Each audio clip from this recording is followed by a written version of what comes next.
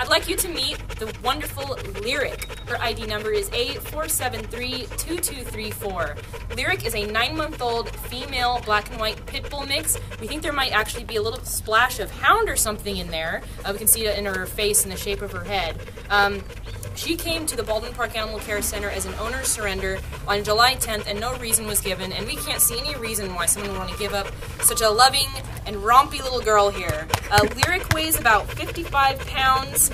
She walks decently well on leash. She responds really well to her handler, even though she's a puppy and can use some extra training with just a few words and the tugs of the leash, and she responds really well, so we think that she'll be a great candidate for training and listening to anyone who wants to teach her some tricks or manners. She does love being active, but after some time outside of her kennel, she also learns to calm down and sort of chill out. She's not mouthy at all, which is awesome. I mean, for a 9-month-old, usually puppies can be a little mouthy, but she's already learned that that's not okay. So we think that she would be an excellent candidate for a family.